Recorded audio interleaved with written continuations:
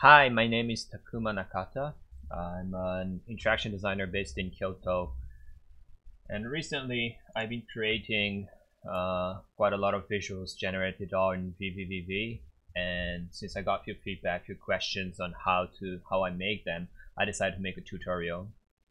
And yesterday I released this tutorial on how to import 3D animation inside vvvv, and I got few feedback from a friend asking how I could play with Vertex data of 3D mesh. So I decided to make that tutorial.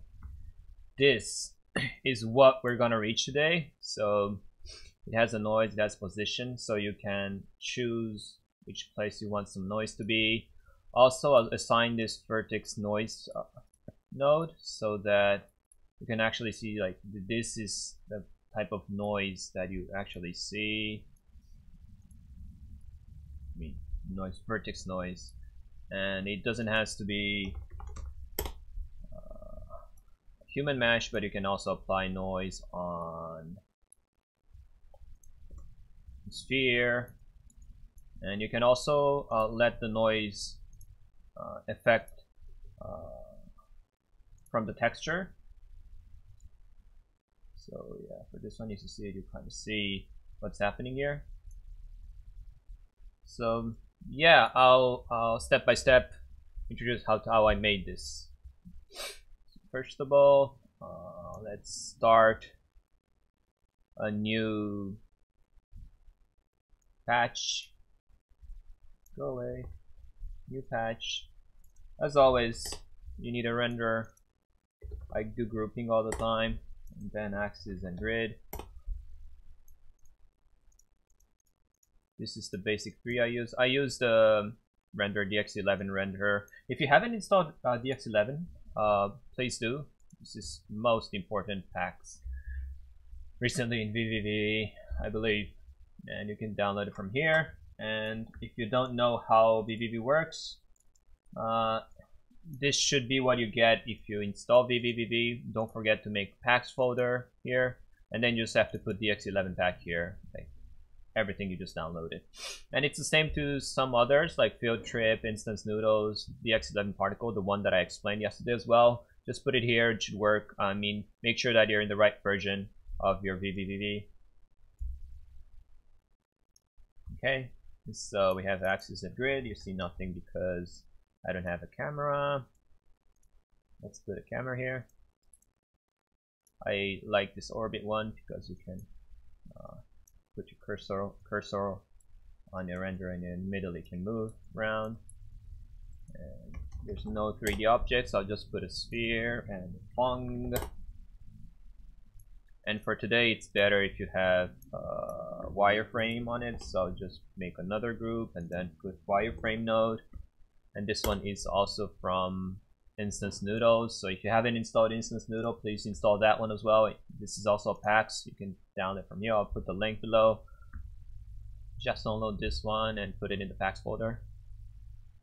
And in case you haven't followed the one from yesterday, I also love this Field Trip. I might use that one today as well, so download this one and put it in the packs folder.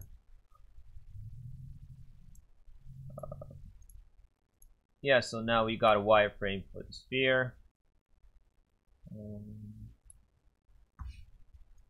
So let's see how we can add a noise to it. I like when it's organized. I just keep it organized. Stretch this a little bit because it's going to be a wide, long patch for today. Okay, so basically, if you want to add a vertex noise onto it, there's a vertex noise node already from Instance Noodles. Everyone is happy. Thank you for making this. Everyone is happy. Everyone is happy. So by using this one, you can actually apply a noise.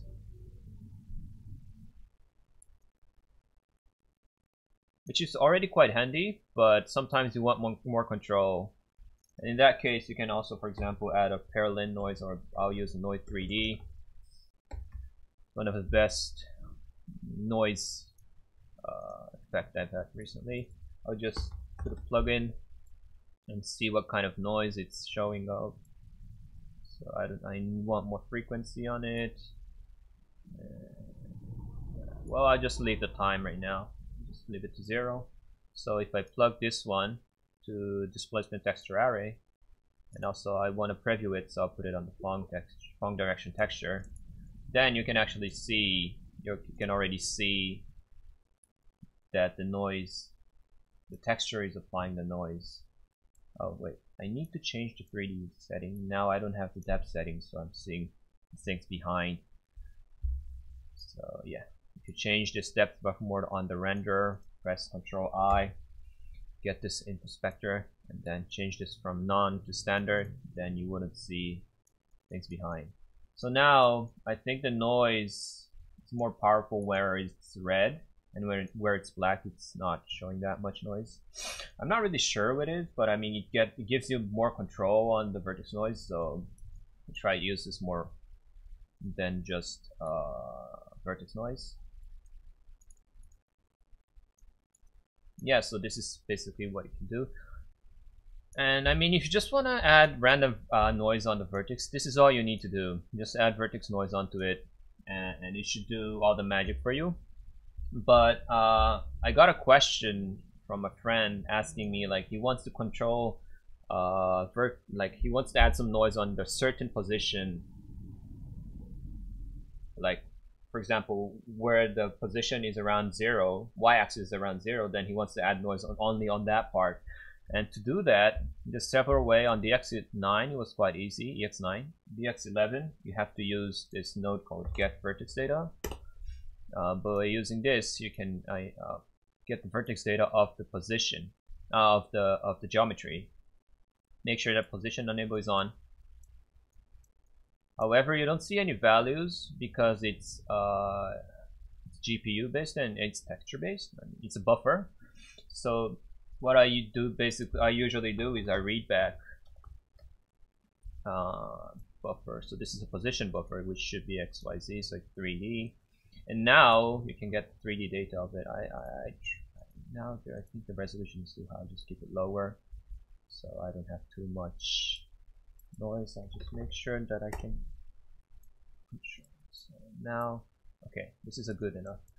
Be careful with using readback because this converts GPU like buffer to a CPU calculating thing, so it's quite heavy using this readback node. So don't apply this, don't use this for a big mesh. Keep it small or get a better PC for that. Anyways, so what I want to do here is I did a readback and I want to apply noise on, how to say, the vertex that has vertex lower than 0, let's say. So I'll split this one and I'll do some calculation. So this is when y is around 0, then it should show 1. So this is gonna be the noise amount. I'll apply how much noise amount I want. What this one is doing is if this y-axis, so there's 1836 y-axis coming out right now, and it's calculating if that y-axis is around 0, and this epsilon means like around. So now it's 0. It's quite strict, but let's make this bit wider. Now it should have more to it. And if it's around that, it gives 1. If it's not around that, it gives 0. And now it's only showing 0 because the first value it has is minus 0.5, which means it's not around 0 at all. So doing this, and then I also should not forget to add 1 because it usually should have value. All right, yeah, I'll just do this. I'm gonna get just this one. Well, I'll just keep it like this. I hate calculation. So vector 3D join. Now you just put the normal XY. But I want to give noise on the X value, X axis. So what I have to do is I have to multiply the amount of X axis with the vertex I got from the Y axis. So now, after doing this, I have I can make a vertex geometry out of this using set vertex data, but in this one we need to get the normal 3D buffer as well, so I use dynamic buffer and put it back to GPU and put it into the set vertex data and get the normal data, vv data. Also you need to get the vertex count, or otherwise it wouldn't show anything.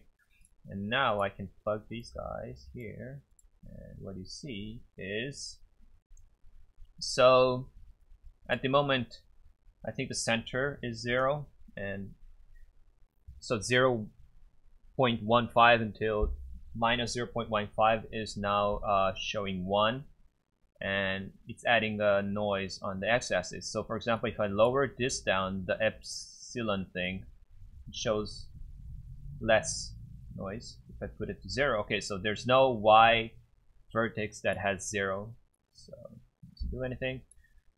If I want to make it higher, I just have to raise this equal value. If I want to make it lower, so if I, for example, if I want to add some noise on the x, the one that's the first value that's coming out from here, this guy says it's minus 0.5, so I just set it to minus 0.5, and I don't know why it's not showing, but then I can add some noise. And this one that I'm multiplying here is the noise amount, so I'll just say it's a noise amount. Noise. So if I add this one, it multiplies more. If I put less, it goes down. I try not to change this one.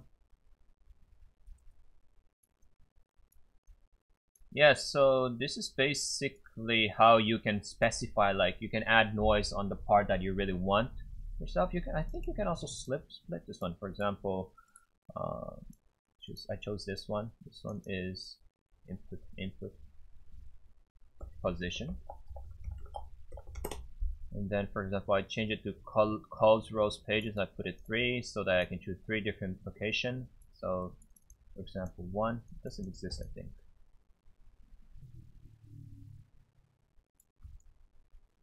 Okay, it's doing something weird, but I mean, if you want a random noise, that's cool. Okay, I'll just stick it to 1. Yeah, so for example, now I did it with sphere, but now that you have this effect, if you change this geometry out to a teapot, you should get the same result. And now you can move. So if you connect the geometry that you got from like 3 characters here, so I'll put it back to the one that I made before. So in this patch I got the character animation, so I put it here, and then I set the geometry, the wireframe and the Phong. So now I can make this kind of effect that it's kind of like scanning the position of the character, and it's making bigger or smaller, so it looks like it's scanning something. Maybe you can make a fancy effect out of it. But yeah, this is basically how you can play with Vertex. I mean, if you want to do it precisely, just read back everything, do some calculation. If you want to do it randomly, just use Vertex noise. And you can get this Vertex noise from the instance noodles. If you want to use, oh yeah, I think most of the stuff here are from instance noodle. So if you install instance noodle, just play with it. If you don't understand, press F1. That's how you can see the sample patch. But might be difficult because most of the stuff here Vertex noise doesn't have. I think their set Vertex data doesn't have a sample patch. So, but I mean, it's explaining it here. So if you follow this tutorial, you should be able to understand what it does. And if any question, just let me know. Thanks for watching, and see you next time.